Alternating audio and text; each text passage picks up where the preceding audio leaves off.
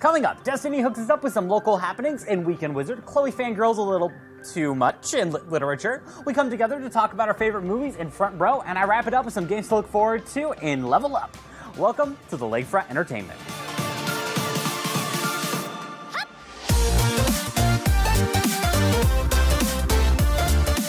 Hi, welcome to Lakefront Entertainment. We're super glad you could join us. We're ready for summer vacation. We're really ready for summer vacation. We've still got finals ahead of us, but I believe we'll make it through. Just don't forget, overstudying isn't going to help anything. So we put together some small distractions for you to help with the stress of the end of the semester. Let's head over to Destiny. She gives us some help with getting out of the dorms. Take it away, Destiny. Thanks, JC. Welcome to Weekend Wizard, everyone. I hope you've all had some adventures since the last show. I know I have. Let's jump into events happening around San Antonio so you can join in on the fun. Fiesta San Antonio is still going strong with events until April 30th. Battle of Flowers Parade is on April 28th. This is the oldest and longest parade of Fiesta San Antonio. The Fiesta Flambeau Parade is on April 29th. This is a wonderful event that OLLU has participated in during past years. So come out, support your school, and see all the amazing floats light up the night. Fiesta Nueva is on April 30th, a mariachi worship service followed by an afternoon filled with games and rides for children, as well as food trucks make this event fun for the entire family. The 9th annual Fiesta concert is on April 30th. The San Antonio Symphonic Band gives a free concert to the community. I had the opportunity to attend Oyster Bake at St. Mary's this past weekend, and I had an amazing time. I'd never had oysters before in my life, but I figured it's Fiesta, so why not? It was an experience I'm sure I won't forget. SA Zoo Salutes is a month-long celebration from May 1st to May 31st. The San Antonio Zoo is honoring active duty, retired, and veteran members of the military with free admission. So if you're associated with the military, bring your military ID to the gate and enjoy the day. From May 2nd to May 7th, the show Finding Neverland will be at the Majestic Theater. This show explores the life of playwright J.M. Barrie and the origins of the beloved character of Peter Pan. This sounds like such an interesting story, and I'd love to go to see this one. If you feel like this is the most amazing thing you've heard since the dawn of time, or just want to see something entertaining, you can purchase tickets online at Ticketmaster.com. The newest installment of Julianne and Derek Huff's Move Tour, Move Beyond, is in town on May 20th. I went to last year's show, and I must say that if you haven't seen Julianne and Derek perform, you are missing out. All the reviews of this year say that it's the best one so far. So if you can get your hands on some tickets, enjoy the show. Alamo City Comic Con is here May 26th to May 28th. Celebrity guests include Mark Pellegrino, Katrina Law, Dolph Lundgren, Dave Bautista, Kristen Bauer, and Rob Schneider. Don't miss the opportunity to meet the artists and writers that create some of your favorite comic books. You can purchase your passes online at eventbrite.com. That's all I've got for you this go-round. Back to you, JC.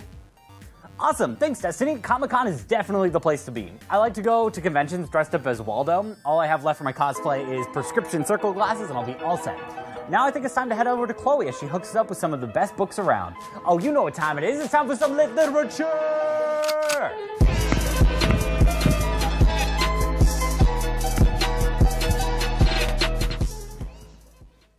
Hello, and welcome to Lit Literature, where we turn up the literature.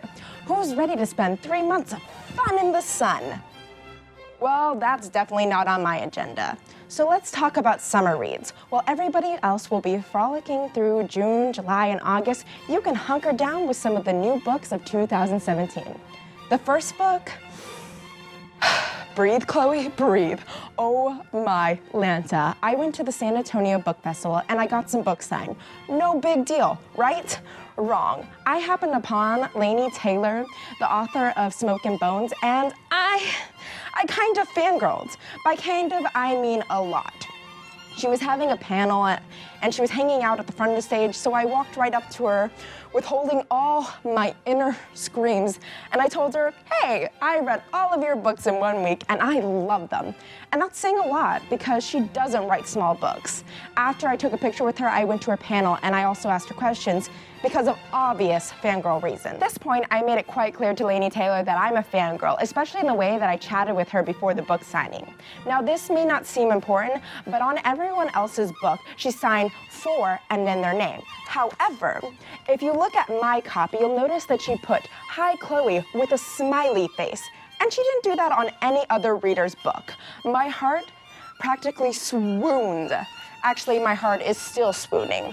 But enough fangirling, let's talk about the actual book. This book is Strange the Dreamer by Laini Taylor. This story is about Laszlo Strange, who is an orphan. Because who doesn't love a good story about an orphan? And a junior librarian. Since a young age, he's been obsessed with this lost city of Weep. That in itself seems creepy. He continues to search for answers when a blue-skinned god from his dreams appears in reality, which makes everything more mysterious. I can't wait to start reading this book and geek out about all the things that she talked about. The next book is Alex and Eliza by Melissa De La Cruz. Those of you who don't know about Hamilton the Musical Rage, this book is an in-depth look at the relationship between Alexander Hamilton and Eliza Schuyler. It's your classic poor boy in love with the richest girl in the room. But if you have read any of Alex's letters, then you would know why all the girls swoon around him. This book is a perfect compliment for those who are ham for ham just like I am. This last book on my reading list is This Savage Song by Victoria Schwab, another author I am completely obsessed with, but that's a story for another day. This story is about Kate Harker and August Flynn, who are the heirs to a divided city, a city full of monsters. While it may sound cool, the only problem is when the human and monsters are drastically opposed to each other in ways that you might not think. Kate and August end up having to team up with each other when everything seems to go wrong. If you finish this book and you are itching for more, the second book is set to release in June. I am so excited for all the books I'm going to read this summer. In the comments below, tell me what books sound the most interesting to you. What are your top books for this summer, or what books are you completely obsessed about? Before I sign off, it's time for What's Chloe Reading? Between the Notes by Sharon Huss wrote, History is All You Left Me by Adam Silvera, The Unbeatable Squirrel Girl, Squirrel Meets the World by Shannon Hale, and I'm gonna start reading This Savage Song before the second book comes out. I wanna wish everyone happy readings this summer. May they be filled with big books, shocking twists, and the opportunity to become obsessed with something new. And that's all I've got booked. Back to you, JC. Thanks, Chloe, for hooking us up with some awesome books. I'm pretty sure that if I saw anyone remotely famous, I'd freak out as well. Anyways, the Lakefront staff will be back to talk about our favorite movies of the semester here in a second, but for now, it's break time.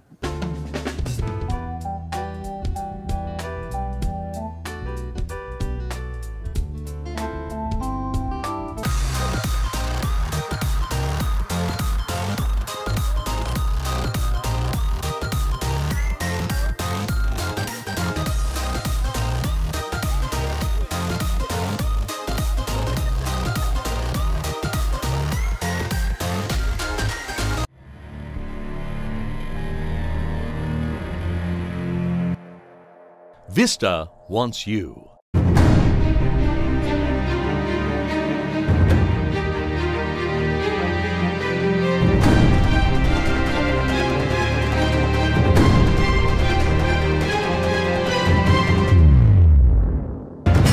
Your future belongs to you.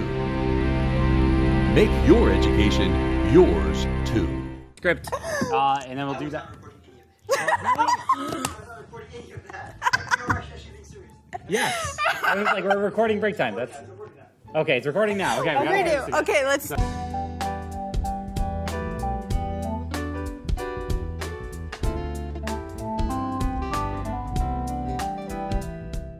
Hi, welcome to Front Row, our new segment where we just get together and talk about some of our favorite movies. And we're going to be talking about some of our favorite movies that came out this past semester. So I will go first, and the movie that I'm going to be talking about is Your Name.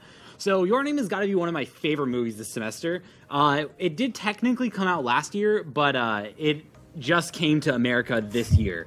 The localization finally came through. They have both a subtitled version and a Japanese with subtitle version. And so this past couple weeks ago, I went and saw the Japanese version with subtitles, and it was freaking amazing.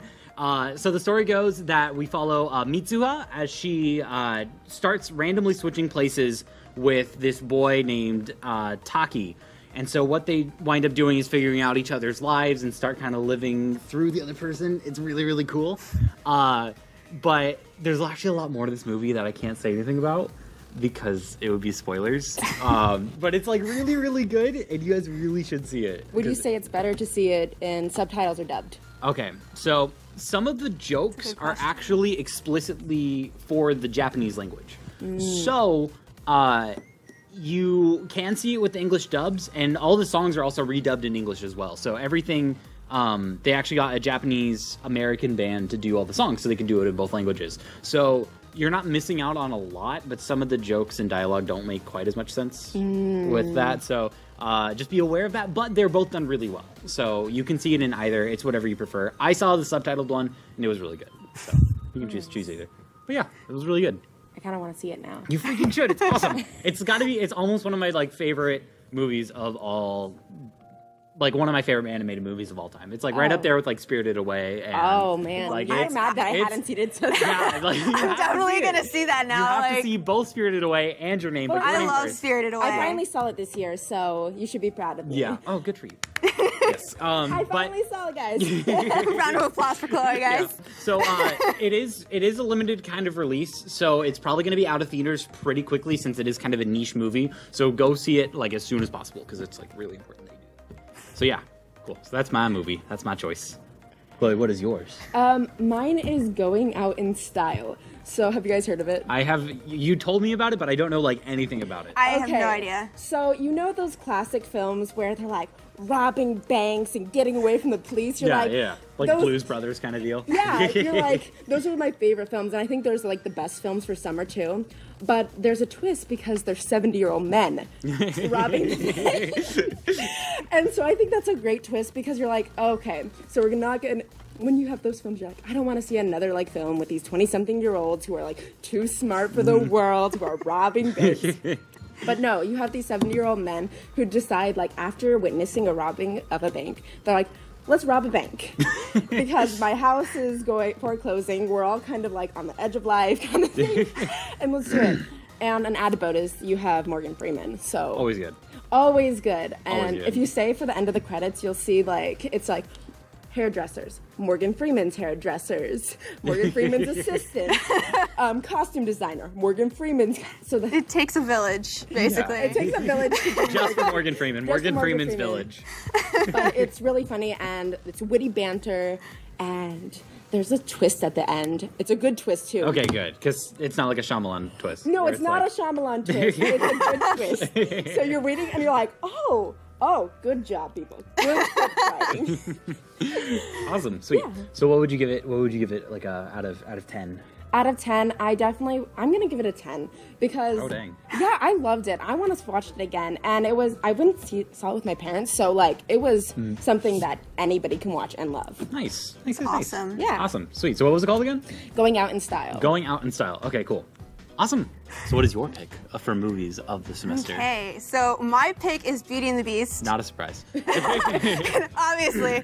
And I enjoyed it mainly because I was very skeptical about it, like going out, because I've read critiques about it and reviews and everything, and they were like bashing the Beast and his CGI, and like as they do with every CGI. There was just awful reviews, but there were some great ones too. So I was like really confused whether I would like it or not, being a fan of Disney and all. And like I loved the animated version, so I went out and I watched it with my mom, and like I loved it. Like nice. If I had to rate it, I'd give it a 10. Wow. Yeah. We all have like 10 movies. I'd give it a 10. We said these were like our favorite movies. I'm not gonna lie. Like, so I actually really was curious about this. The songs, because the songs from the original Beauty and the Beast are like a big deal. Like Be Our Guest is like probably the best animated musical number like of all time. Yes. On point. Did they do Be Our Guest? They did. They did all of the original songs. All the original, okay. They did all the original songs, and they added a few new ones. Okay. Ooh. So, did they take out any of the old ones, or did they just keep all of them? They kept all of them. Did the performers do a good job with them? They did. Okay, that's the important part. That's the important part for me, is that I can download the soundtrack and be like, this sounds good. I'm okay with this. Honestly, But are you talking about like good and like, because like there's movie good and then there's like good. There's like Disney good. Yeah, like Disney good. Okay, on comparison, you know we love Moana. Is it like Moana good? I feel like I could say yes. So you're setting up a lot of high expectations. I really am. Like, I really am. I gave Moana like a 9. And like, I love Lin-Manuel. I do. I love him. He's fabulous. And he did just an amazing job on Moana. And I feel like Beauty and the Beast soundtrack, it did justice to the animated version, and it added new things that I was like, wow, this added like so much new like stuff to the movie. Like plot-wise? Yeah.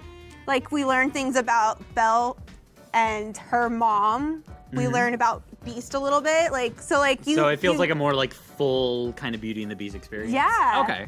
Nice. I can see that. Nice. So on a scale of like 0 to 10, what would you give? You said 10, right? I gave it a 10. You gave it a solid 10. I also give my film a solid 10. I don't know if I said that, but I give Your Name a 10. We all have our 10 movies. These are our favorite. If you have a movie that you really like this semester, please feel free to leave it in the comments. We'll be more than happy to check it out. So that's all for Front Row. Thank you guys so much. And I say we talk about some video games. Let's get ready to level up. Woo! Woo! Hey, welcome to Level Up, where I give you the latest and greatest of video games, past, present, and future. Let's go. This first one's a little different from anything I talked about recently. If you watch Adult Swim or have been on the internet in the past year or so, you know about Rick and Morty, an animated Adult Swim cartoon.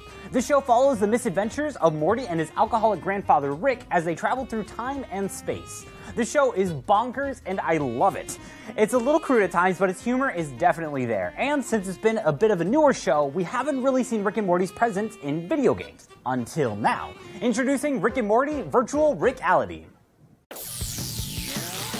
Hey you! Are you tired of the same old boring reality day in and day out? Well, now you can strap this box to your face and experience the lives of your favorite Rick and Morty characters! It's Rick and Morty VR! Now, I just recently got my hands on my own HTC Vive, and I have to say this is hands down one of my favorite games that I have played for it. In the puzzle adventure game Virtual Reality, you play as the floating head of a Morty clone doing whatever it is that Rick tells you to do. For instance, the first thing you do is Rick's laundry. And then he kills you. One thing leads to another, and you soon find yourself doing crazier and crazier things for Rick, like blasting a bunch of aliens with an automatic laser pistol. I think that the main selling point of this game is that it really feels like you're playing through an actual episode of Rick and Morty, and you're the main character. There's constant banter coming from Rick and Morty, along with some surprise side characters that makes the whole experience feel very satisfying to go through. My only complaint is that I wanted more when I was done. If you own an HTC Vive or an Oculus Rift with touch controllers, this is a stellar title that you can be sure to give you a good time. You can get Rick and Morty Virtual Reality through Steam on PC today. Rick? Who's gonna play this? You're gonna play this, Morty. What? Oh my god! You killed it! Me! You'll never understand its majesty. VR for everyone. Everyone with the box on their face, Morty. One day you'll understand, Morty. It's raining money here, VR land. It's raining money! Haha! Wubba lubba dub dub! Now, I still haven't gotten my Nintendo Switch yet, and I really want one. And now one of my favorite rhythm games has been released for the Switch, so I'm in desperate need of one. Introducing Voice.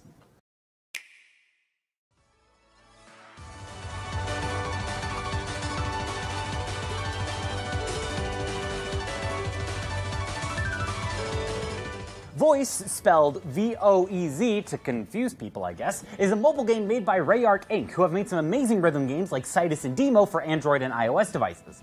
In this game, you tap on constantly shifting channels of notes barreling down from above. It's hectic and amazingly satisfying to play. Now Voice is out for the Switch, and it's a match made in heaven. See, the biggest problem I had with Voice was that there was this really dumb free-to-play mechanic when it came to unlocking songs. Basically, you got like 10 free songs, and the rest of the 100 songs in the game had to be paid for, which can add up to over $100 if you buy them individually. Also, the game was online only, so if you were somewhere without 4G LTE at least, you weren't playing Voice. However, the Nintendo Switch version fixes every one of my problems with this game. There's a base cost of $25, but you get every song in the game, and they're saved to your device, and the screen is bigger and brighter than your phone. While I do still enjoy the mobile version, the Switch definitely has the definitive way to play Voice. You can get Voice on the Nintendo Switch as a digital download today.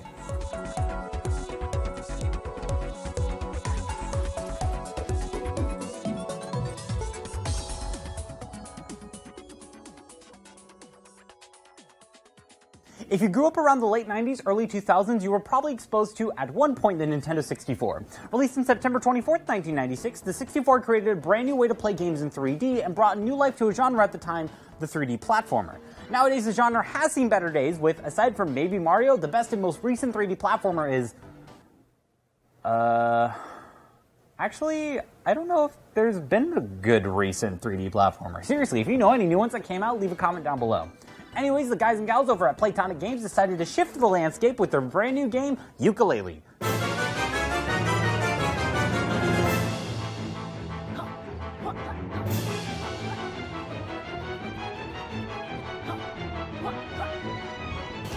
Playtonic Games is comprised of the same developers for the classic N64 game Banjo-Kazooie, and the influences are ridiculously similar here.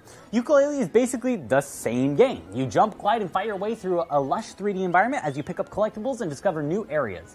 Now, there's not really too much else to say about this one. If you like Banjo-Kazooie as a kid, you'll be smiling from ear to ear as you play Yooka-Laylee. However, reviews for this game have been the most mixed I think I've ever seen, ranging from perfect 10s all the way down to a 2 out of 10. Most of the poor reviews suggest that Yooka-Laylee isn't really a good game, and all the higher reviews are just wearing some really thick nostalgia goggles. And to their credit, yeah, actually, they're super right. This game isn't really anything amazing, and all the problems of 3D platformers past come back to haunt this one. However, this game was made for those of us who played games like Banjo-Kazooie, Conker's Bad Fur Day, and Donkey Kong 64 as a kid. If you're looking for a trip down memory lane, Yooka-Laylee will satisfy you completely. You can get Yooka-Laylee on PS4, Xbox One, PC, and Wii U today.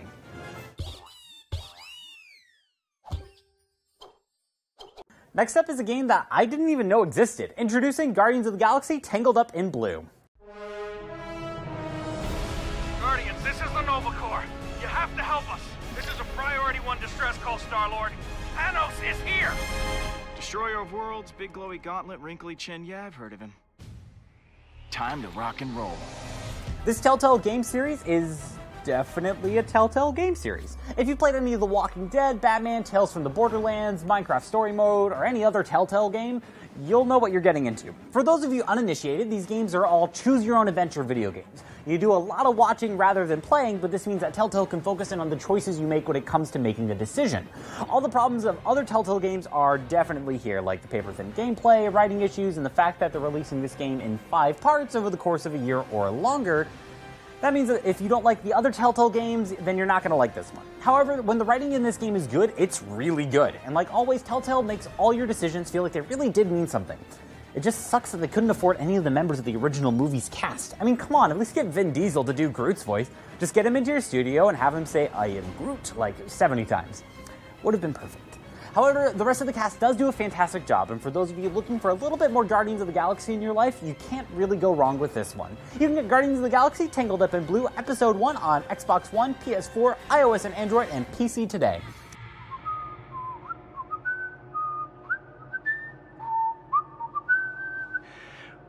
What? Stop whatever your mouth is doing.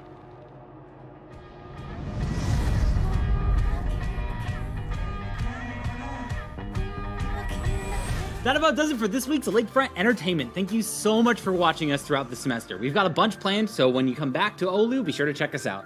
Thank you to everyone who helped us out this semester.